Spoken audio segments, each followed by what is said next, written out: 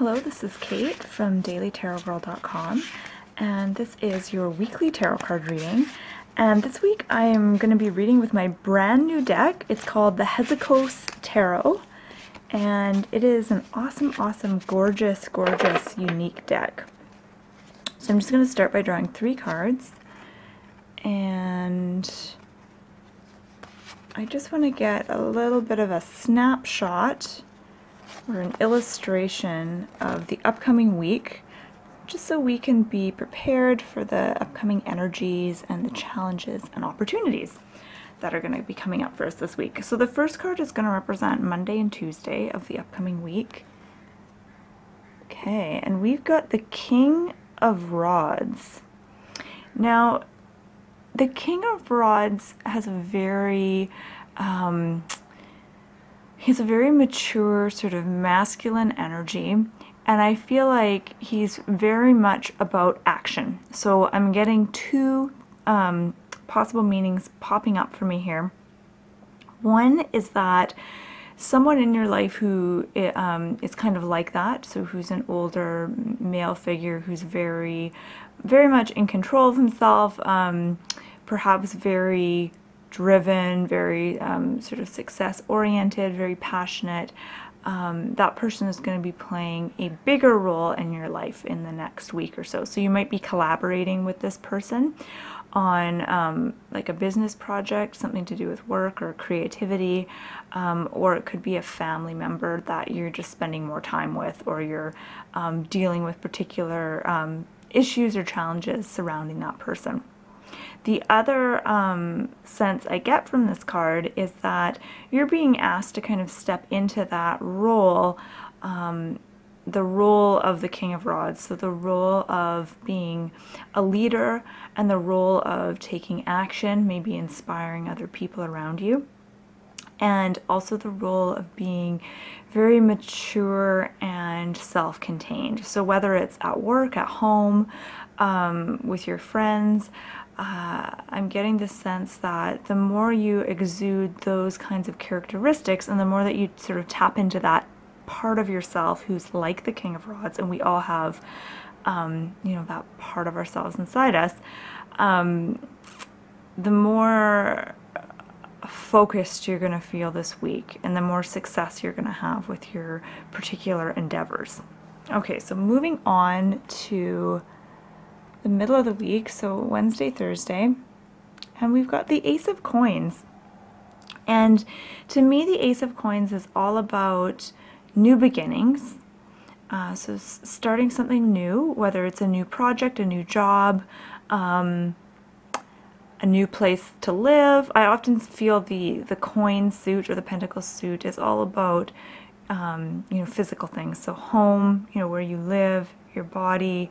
So you might even be starting like a new diet or a new eating plan or a new exercise program this week.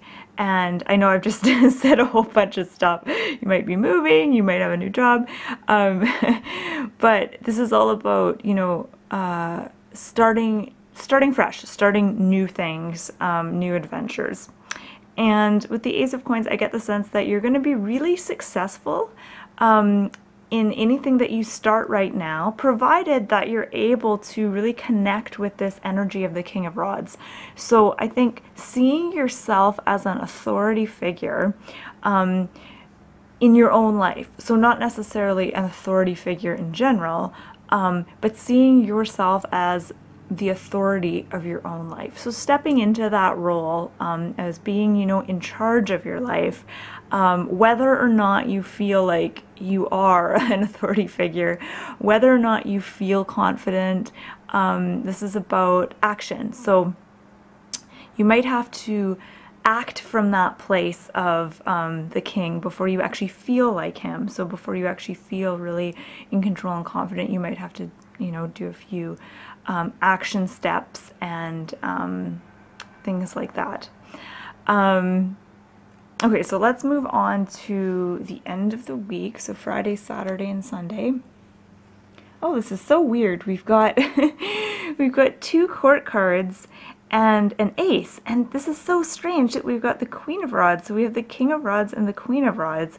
This really feels like a real balance between the masculine and feminine aspects of the suit of rods. So I want to talk just quickly about the suit of rods and what it's all about. In some decks it might be referred to as wands, so rods and wands.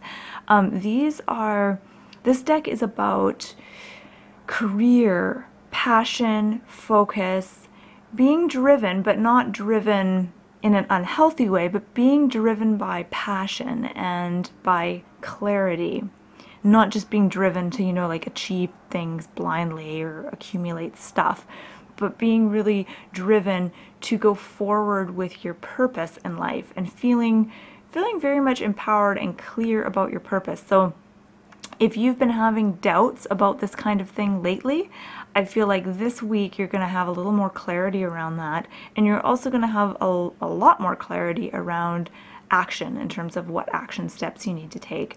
But I feel like the king and queen are almost challenging you. I mean, they're both staring straight at you, and I feel like they're both challenging you to really buckle down and get focused. So if you haven't been feeling focused lately, right now, get out a piece of paper and a pen and just start making notes about what areas of your life you want more focus or more clarity in. And even jotting down things that you would like to do, maybe things you'd like to not necessarily achieve, but things that are important to you, things that you want to pour more energy into. Another message I'm getting is I think some of us tend to waste a lot of time, and I think it's totally okay, like, using time to just contemplate and not necessarily do anything.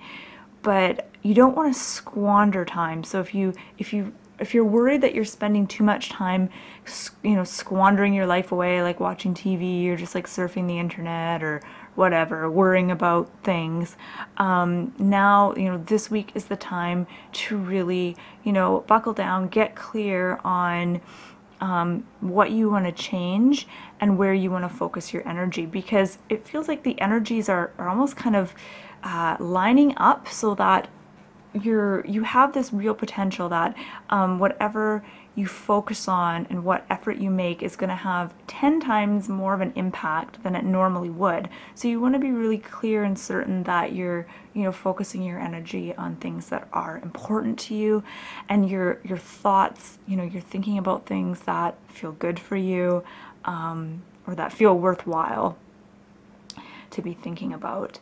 Because there's a lot of power this week, and especially with the Ace of Coins in the middle, it's almost like a target. Actually, now that I'm looking at it with the rings, it's almost like a dartboard or like a target.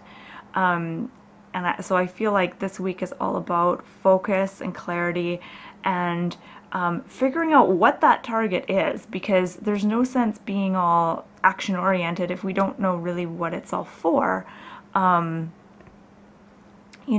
So don't take action until you are somewhat clear on what it is that what your target is, what you're trying to do. So yeah, a powerful week for us. I'm just going to take a quick step back, see if I noticed anything else. I'm sensing a lot of green in both of these cards, and I mean, green is all about new growth. Which again, goes with the whole Ace of Coins. But my biggest suggestion is to really put pen to paper and write out, what you want to be focusing on right now. And I'm going to take my own advice, because I've lately felt very sort of scattered and unfocused, which is how I normally feel. But I'm actually going to take my own advice this week and put pen to paper. So I invite you to share your interpretations in the comment section below, or even come on over to my blog. I'm going to put the link in the About section of this video. Come on over to my blog, check my blog out. Right now I've got a tarot challenge happening on my blog. So each month I post a reading, and I invite you to interpret the cards, kind of like I'm doing right now. So once again, feel free to share your own interpretation of this reading. And my name is Kate.